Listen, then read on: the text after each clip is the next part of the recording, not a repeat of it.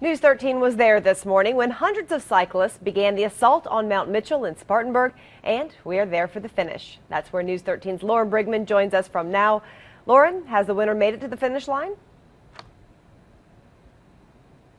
As the winner crossed the finish line here at the top of Mount Mitchell, we're at Mount Mitchell State Park. About 4 people came in neck and neck here. You can see the finish line right behind me here. The winner actually making their way down here to talk to us. As you can imagine, probably very out of breath. They have climbed 103 miles. Now, this race began this morning shortly after 6:30 in Spartanburg. About 800 or more cyclists ventured all the way from Spartanburg here to the top of Mount Mitchell.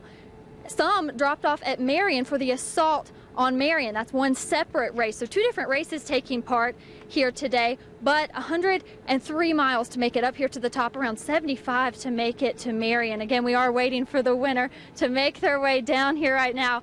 It's quite a climb, though. I mean, we talked with some riders this morning. They arrived around 5 a.m. and they said a lot of preparation goes into something like this. Months of practice, riding every single day. The terrain, definitely some of those last few miles, some of the toughest. And he is making his way down here right now. Congratulations, sir. Tell us your name. John Overton. Where are you from? Wilmington, North Carolina. Wilmington. First time? Yep. First time. And you won. Well, we neutralized it, and we all worked together. How are you feeling right now? Emotional. Good job, man. You did awesome, dude. You really did. And tell us your name. Scotty. Where are you from?